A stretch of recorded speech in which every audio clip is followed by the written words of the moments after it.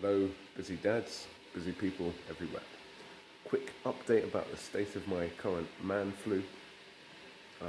The man flu seems to have worsened. It's spread to my throat, and it's also intensified for the rest of my family.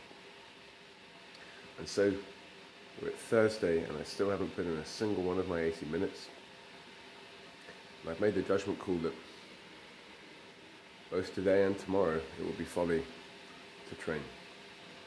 There's a lot to be said for a tough mindset that trains through injury, trains through mild illness.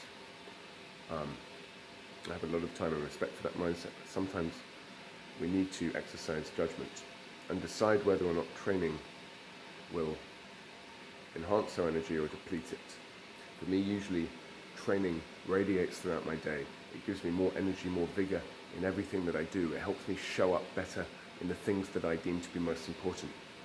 But right now, given the fatigue I'm feeling, I'm pretty convinced that training would deplete my energy, and I need the small amount of energy that I have for my teaching, for my work at the university, and to take care of my daughter, who's really quite ill at the moment.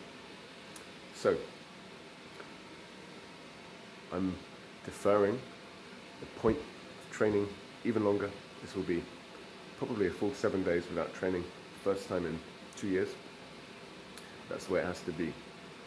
I know that I'm ill because I'm not going crazy, missing my training. But the 80 minutes must stand. It is sacred.